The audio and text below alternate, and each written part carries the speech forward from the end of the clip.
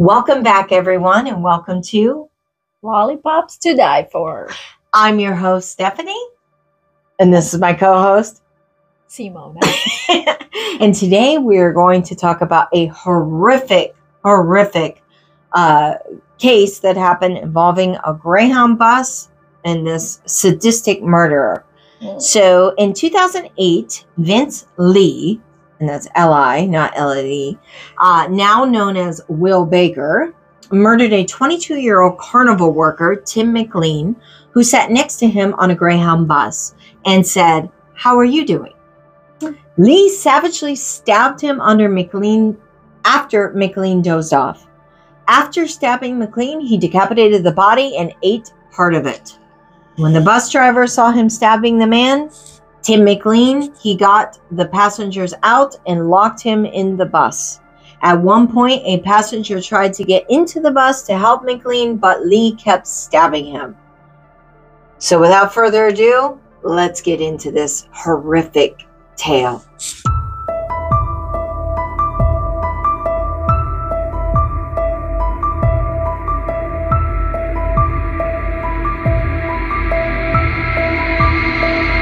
This is the detail of all this horrific murder. On July 30th, 2008, Tim McLean, who's a 22-year-old Canadian man, pretty much going about his way to get home, I guess, was stabbed, beheaded, cannibalized while riding a Greyhound Canada bus along the Trans-Canada Highway, about 30 kilometers west of Portage La Prairie, Manitoba. So on March 5th, 2009, his killer, the 40-year-old Vincent Lee, was found not criminally responsive for this horrific murder. Unbelievable. So this is when all started. On July 30th, 2008, Tim McLean, a carnival barker, was returning home to Winnipeg after working at the fair in Edmonton. He departed Edmonton on board of Greyhound Bus 1170 to Winnipeg via Yellowhead Highway through Saskatchewan. Sorry, couldn't pronounce this one.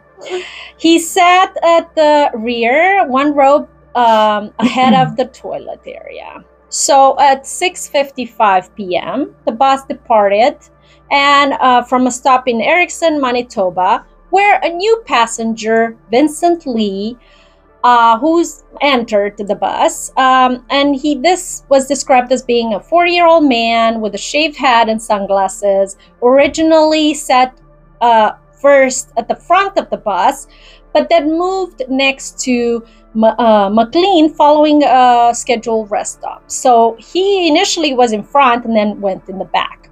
McLean barely acknowledged him, maybe because he was sleepy, and he went back to sleep at his window seat with his headphone covering his ears. According to witnesses, McLean was sleeping with his headphones on when the man sitting next to him suddenly produced a large knife and began stabbing him in the neck and the chest. After the attack began, the bus driver pulled to the side of the road, and he and all the other passengers fled the vehicle. The driver and the two other men made an attempt to rescue McLean, but were chased away by Lee, who slashed at them from behind the locked bus doors. Lee ultimately decapitated McLean and displayed his severed head to those standing outside the bus through a window, then returned to McLean's body and began severing other parts and consuming some of McLean's flesh. Witnesses stated that this continued over a course of the next few hours. How creepy is that? So basically at 8:30 p.m., the Royal Canadian Mounted Police from La Prairie received a report of stabbing on a Greyhound bus west of the city. They arrive at the location and they find the suspect on board of the bus still, being prevented from escaping by a few other passengers and the bus driver and a truck driver that had stopped and provided a crowbar to basically stop him from getting out of the bus. The other passengers were huddled on the roadside. Some were puking, some were crying, some were vomiting, some were in disbelief. Basically, the suspect had earlier attempted to escape the bus, but then because the truck driver basically stopped him and put the crowbar, the driver had engaged into, also the driver of the bus had engaged with the truck driver into using, basically he tried to drive away with the bus, but the bus driver stopped it by doing the emergency mobilizer system and basically stopping the bus from moving. Jesus. So by 9 p.m., police were in a standoff with the suspect and had summoned special negotiators and heavily armed tactical unit. The suspect ultimately paced the length of the bus and defiled the corpse. Police officers then observed Lee eating parts of the body. During this time, the officers reportedly heard Lee say, "I have to stay on the bus forever." On July 31st, 2008 at 1:30 a.m., the suspect attempted to escape the bus by breaking through the window, and the police arrested Lee soon after that. He was shot twice with a taser, handcuffed, and placed in the back of a police cruiser. Parts of the victim's body, placed in plastic bags, were retrieved from the bus, while his ear, nose, and tongue were found in Lee's pockets. The victim's eyes and part of his heart were never recovered, and in spite of his vehement denial, are presumed to be eaten by Lee. Meanwhile, everybody that survived the incident from the bus were, interviewed, and I think soon after at 10 a.m. the next day, basically they took the other passengers, took them to a local store, replaced their belongings, which they didn't even have because they were evidence now, and they eventually took them to Winnipeg and reunited them with their family. But basically, one witness named Garnet Caton said the attacker seemed oblivious to others when stabbing occurred, adding he was struck by Lee's calm demeanor. And there was no rage or anything. He was like a robot stabbing the guy. Jesus. So, we do this podcast not to glorify the killers. We never want to glorify and give praise to these sadistic acts brought on by not only just this case, but the multiple cases that we do.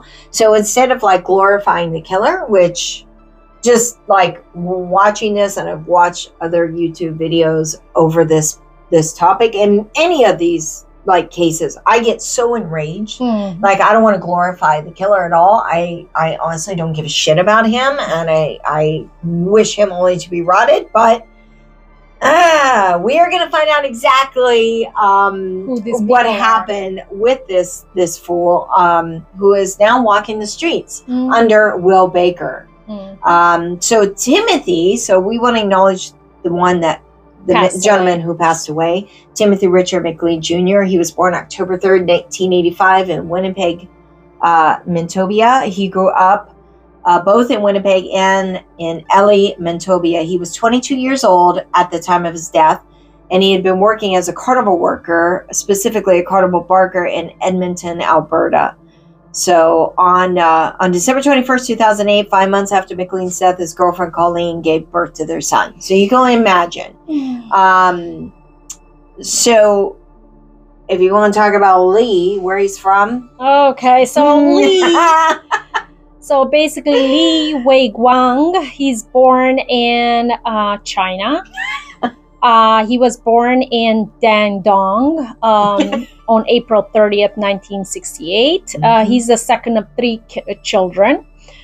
His father was a custodian. His mother was a math teacher. So he comes from a smart bunch of parents. A decent family. Yeah, he was born a month premature, but he was noted by a psychiatrist that in his youth, Lee was very sickly, and he exhibited developmental delays, learning to walk and talk only around the age of 5. So, interestingly enough, he He thrived in academics. So at age 19, Lee began studying automobile engineering at the Wuhan Institute of Technology, from which he graduated with a bachelor degree in computing engineering in 1992. From 1994 to 1998, Lee worked in Beijing as a computer software engineer. So he wasn't dumb. No, he wasn't. He married his wife, Anna, whom he met while working at the factory in Beijing in June 1995. According to Lee's wife and family, he displayed no signs of mental illness, although his father noted that his son was stubborn and restless, and he had tendencies to always fidget and move around. That's pretty much it. So that doesn't really trigger and say murderer. No, not at all. So we'll cut to what happened to him. I mean, his mental health deteriorated, and ultimately he flew back to China and stayed a couple days, and then he came back. But the Canadian courts found that Lee was not criminally responsible after his doctor diagnosed him with schizophrenia. The cannibal, now known as Will Baker, so that is his new name. So if y'all know somebody by that name and they happen to be Chinese, go for it. That's a little sus. Was granted on an absolute discharge by Manitoba's Criminal Code Review Board. Baker walks free without any requirement to be monitored by authorities. When he appeared in the courthouse on the charges for the second-degree murder, the only words Lee repeatedly uttered was, "Please kill me." Lee's trial commenced on March 3rd, 2009, with Lee pleading not criminally responsible on the account of mental disorder. This means he accepted that the offense occurred, but claimed that he was unable to form the necessary mental element or mens rea. So basically, he was convicted to go into the loony bin. He got off. Yeah. He stayed, and now he's free. He actually, after a certain amount of time, I think he stayed. He's free. He walks among the Canadians once again and rides buses with them. Well, the interesting part is he stayed in the loony bin for 6 years under monitored dosage of medication and all this stuff. And 6 years, they gave him medication, they gave him therapy, he had free meals, a warm cushioning bed. Meanwhile, the McLean family had no son. They couldn't bear no father for the little baby. Yeah, because she was born 5 months after. Right, and also they have no forgiveness, no justification, no justification. Absolutely not. He never paid for what he did. No, in any and way. Horrific. So, my advice: stay away from Canada, because if somebody takes one of your family members, they're going to walk free. Right. Well, interestingly enough, you would think that at least the court system would be okay, he basically not just killed the man, but he ate pieces of a human being, with no regard to the people around. So basically, everybody was around. He was holding his decapitated head while eating his heart and eyes or whatever. Right, he was showing it to the people. Can you only imagine? He's showing it to the people. But the interesting coming up through the window and trying to, when he tried to get out the door, he had the knife and he was wailing it while they were holding, with the crowbar, they were holding the door shut. The interesting part is that he got no punishment for being a cannibal. Not just a murderer, but a cannibal. Yeah. And the fact that even now people use the whole excuse as, I was temporarily mentally insane for it, and the mental illness, when in fact, I'm not denying he could have had, but that's not an excuse for killing someone. Well, if you can prove in court that they were sane at the time of the actual incident, then you can't use that. Right. You can't use that. Well, it's not, he has no evidence for it, and basically for 6 years in his loony bin, he was an exemplary loony bin patient. So in the end, oh my God, you get scot-free and you go about your day. Right. And interestingly enough, this coming from a human being that was raised well by good,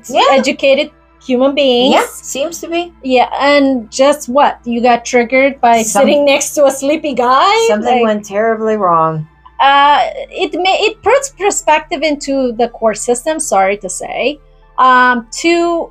for us, especially for me, and I know you share this view. I'm sorry, I have no empathy for or compassion for this kind of human being. No, me either. And he could rot in hell for what I care, because that's no excuse to not just kill someone, but eat someone, leave someone else without, families, because. You know, Timothy McLean was basically a son, a brother, a cousin, somebody's future husband. Exactly. Like, why would you do that and not even, and then claim, oh, I was temporarily insane? Exactly. Well, I'm sorry. If I start killing people, just know I was temporarily insane. A little bit. Right. But now you've said it on YouTube, so you can't. I know, right? You have the evidence, so you have proof that you were consciously aware. Right. But I think even in this case, most likely he was, like the witnesses were saying, he had no evidence of being triggered, enraged, something put him over the edge, like normal people, let's say, are. True. He had no traces of that. So therefore, he can't even claim I was temporarily led to insanity, because nothing led you to insanity. But he did get off. He did get off scot-free, so he did something right. Yeah, the sad part is it gives a little bit of evidence to future murderers and psychopaths on what to do. Sorry to say, because obviously, if you kill people in certain countries, just so you know, some of his jobs that he did, he was a janitor, a mechanic, a cashier at Walmart, a McDonald's restaurant, and a newspaper delivery. So just keep that in mind when you meet people in that area. Next time you go shopping. Oh my God! You go to Walmart just and remember. You never what is the saying we say? Truth is always scarier. Truth is always scarier, guys. Yeah, and keep that in mind. And behind closed doors, you don't know. Yeah, exactly. So yeah, we just wanted to give a little bit of an explanation on this heinous crime, because it happened on a bus while riding the bus. Yep. And the second thing is, I was more enraged by the fact that Timothy McLean got almost no coverage, because even though he was the person that was murdered and cannibalized, meanwhile Will Baker thrives in the community and of course. In the crime world. Yeah, I mean, it just promotes. That's why I want to spend more time focusing on the actual victim rather than the killer, because why promote them, right? Right. But we're sorry for what happened to the McLean family. Yes. I hope you find peace, and I honestly hope you find Will Baker and give him what he didn't get in jail. Yeah, exactly. So. Exactly. Until the next time, guys, remember, truth is always scarier. Bye-bye. Bye.